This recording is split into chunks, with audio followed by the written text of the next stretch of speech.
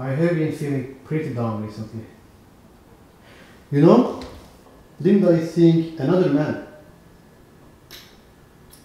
Norman, we talked about it so many times. You should stop following her. I know. I tried. I removed her from Facebook.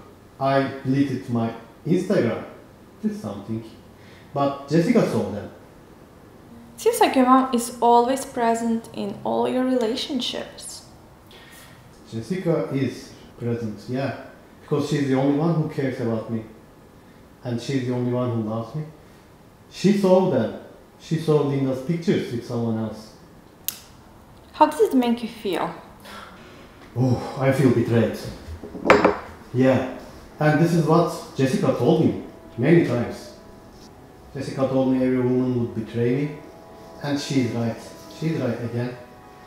And it is hard to talk about my feelings. I go back to painting. I try to paint, but I stay awake all night. Everything I paint looks like Linda. Everything resembles her. Oh, and when I sleep a bit in this long night, I don't know where the dreams end and the reality starts. The other day I went to the hills to look around, to see the nature. I see that dog.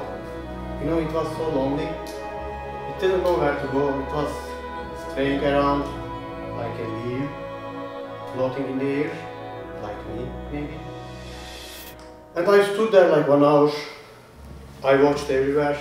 Everything was reminiscent of the environment where I wasted my childhood. Dry, twisted, bronze-colored trees, only shelter that dog could hide. I could draw it if not what happened that night. Are we talking about the same dream where you were running away from a monster? No, that was not that dream. Actually, I'm not sure if it was a dream or real. Like I said, I don't know where my dreams end and reality begins now.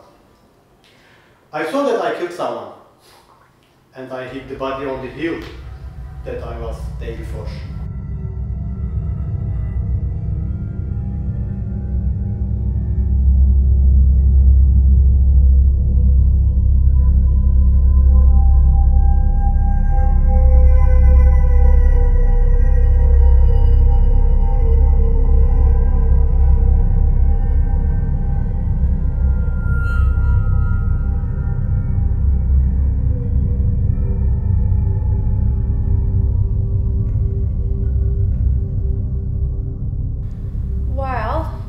It was just a bad dream, right? We have some problems with anger here, and we need to work on finding a way to cope with this feeling, emotion. I'm not angry, Doc. In fact, now I know how I can feel better.